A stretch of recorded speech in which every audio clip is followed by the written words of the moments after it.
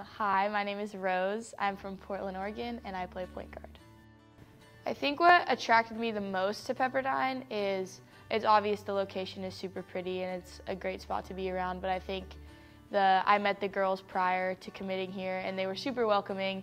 I felt really respected as an incoming team member, and the coaching staff, they were really respectful of me, and they made it seem like they really wanted me, and I wanted to be a part of that kind of program.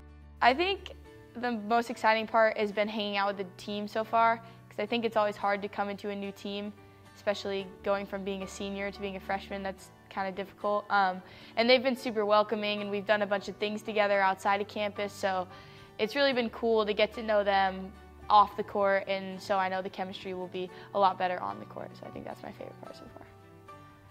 I think they can expect me to be communicating a lot. I like to talk. I like, the team atmosphere thus far has been, talk, talk, talk, and I think that's also another reason I came here. It's just super fitting.